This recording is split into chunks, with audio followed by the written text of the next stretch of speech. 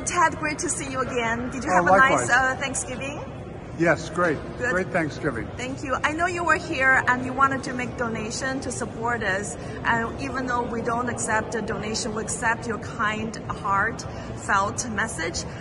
So were you able to help us spread the word? Yes, yeah, I did. I spoke with all my family and friends at Thanksgiving, and some of my other business acquaintances I sent emails to. Wow.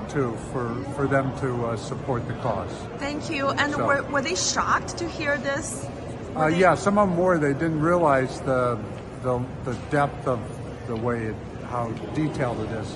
Wow. And what they're doing. So yes. Yeah, so it's great. Everyone needs to do their part, what they can, to notify and inform everyone. Yeah, and Ted, you know what? On Thanksgiving Day, and there's another bombshell being dropped about this lawyer, the partner at Paul Hastings.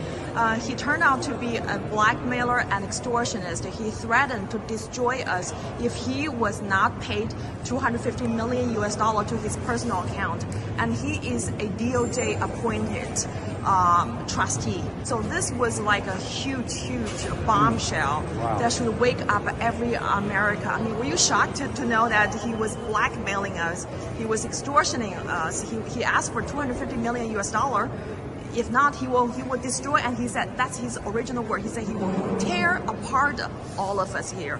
And take a look. This woman, she survived. She's a mom of 4 kids. She survived the CCP's forced abortion.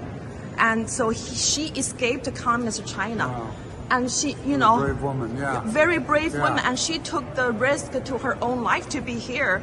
And now Paul Hastings looked desperate, threatened to destroy all of us. We just escaped from the communist dictatorship, and now on the U.S. soil, we face imminent threats, death threats. Yeah, you would never in a million years think that would happen here in the United States. Yeah. You'd think it would happen in China. Yeah. Where they can just do whatever they want to do. Not here in the United States. So have an open letter to all the New Yorkers, especially about the blackmail.